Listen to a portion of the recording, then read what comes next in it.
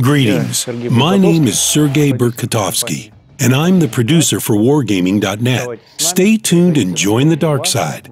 We have not just simple cookies, we have oatmeal cookies. So the first question is, there were only the Tier 10 heavy tanks, and you told the community that you are not going to create the Tier 10 MTs and TDs because the Tier 9 vehicles are really powerful. Why did you decide to further develop these branches? And what kind of changes are you going to make in the game with the addition of Tier 10 tanks? Excuse me, but I'll answer the last part of your question first.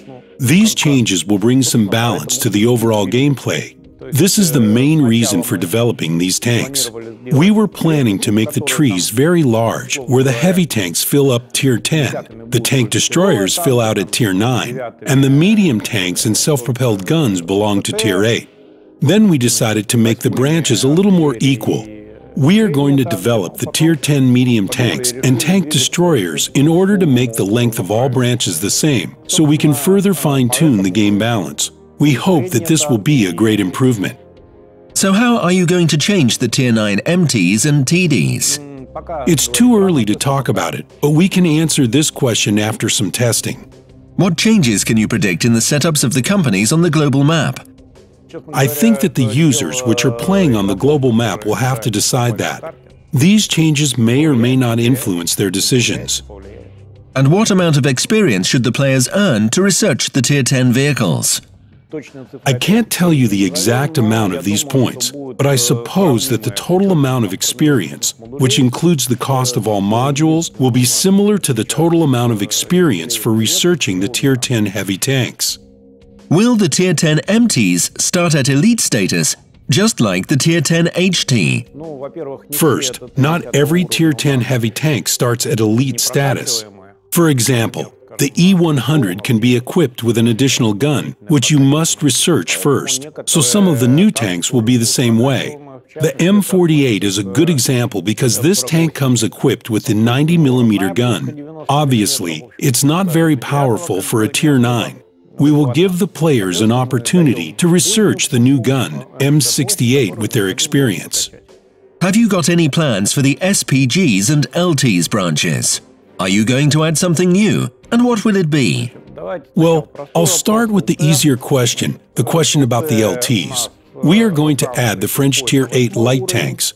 We will add the Tier 8 light tanks for other nations as well. Unfortunately, we have not found satisfactory vehicles to develop the higher tier light tanks for all nations.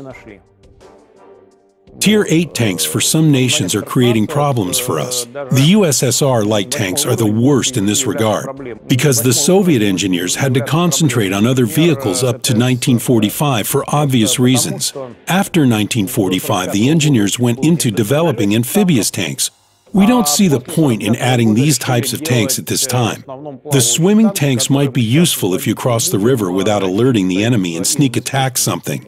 But our maps aren't that big yet. We might think about the amphibious tanks. Do not confuse that with "we will create them," but only Project Chaos will be successful. This project includes giant maps, which will be about 3 kilometers, and a large amount of tanks. As for the artillery, we think that the Tier 8 self-propelled guns are powerful enough already. But we've decided to create some new vehicles and move the Tier 8 SPGs to the 10th tier in order to make the balance and researching of these vehicles easier. As for game modes, how successful was the adding of the new modes? What were the most successful and unsuccessful features of the new game modes? The most unsuccessful game mode was the one called Escort, so we haven't added it into the game. This game mode requires a high level of teamwork, and of course, the attention of the high-tier players because they are given the role of the VIP, so they have to reach the designated area to win. This game mode was awesome when the super testers were playing at it, but it was really chaotic when we did not control them. We decided that it was a bad idea to add this mode for random players. Pardon me, but in contrast to the super testers, the average players have less discipline and group reaction time. Some of the same problems are happening with the game mode Assault. The super testers have learned the new positions for the maps and have created useful tactics for the assaulting and defending teams. Unfortunately, you can't see these tactics in random games. because the average players don't always work as a team. We decided to remove some maps from Assault because the random players weren't devising any tactics for these maps. Let me give you some advice. You should think about moving your artillery to the flanks on Malinovka and Prohorovka, and of course, ready the defense against scouts and the counterattacks. If you do that, the defenders will feel really bad. The key words are, you should think as a group, but that is a challenge in random games. You made these game modes part of the random queue. Why did you decide to add the function of choosing the game mode? We made it in order to give the opportunity for everyone to enjoy their favorite game modes. Are you going to add some new game modes? And will you develop game modes where players can fight against bots? You've added a similar mode in WOWP. No, we are not going to add bots. Really, we are not planning to add them in the foreseeable future.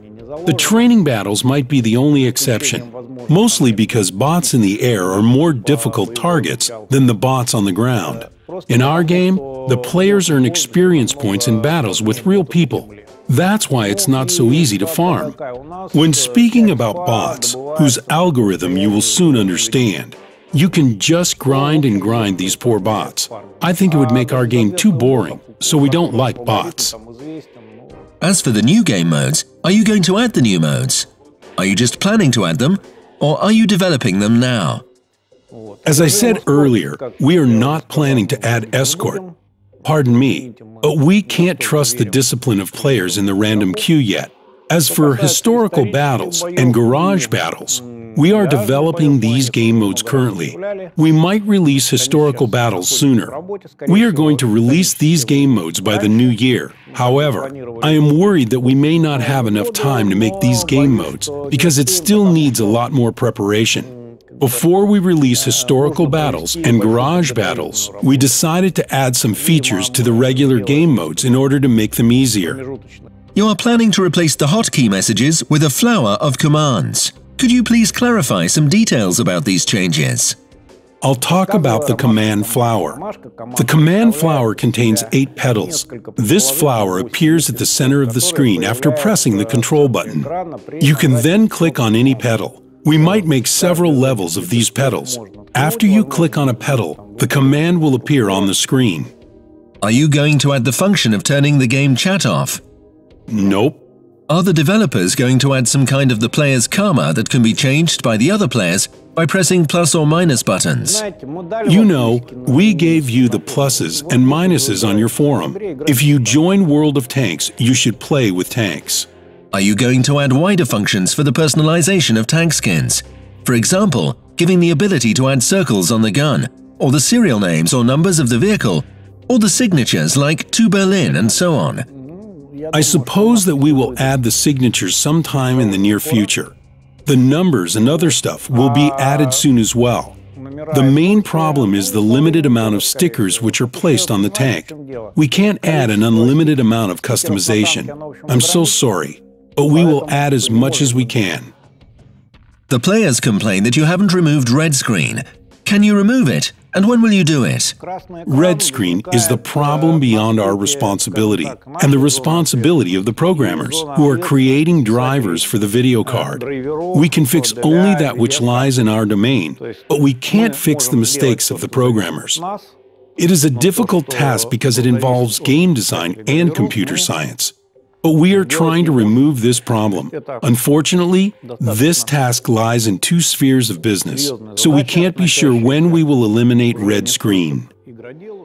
In the previous episode, you said the developers create the different nations by giving them unique features. So what is the main feature of the British vehicles? Can you reveal the features of the heavy and medium tanks?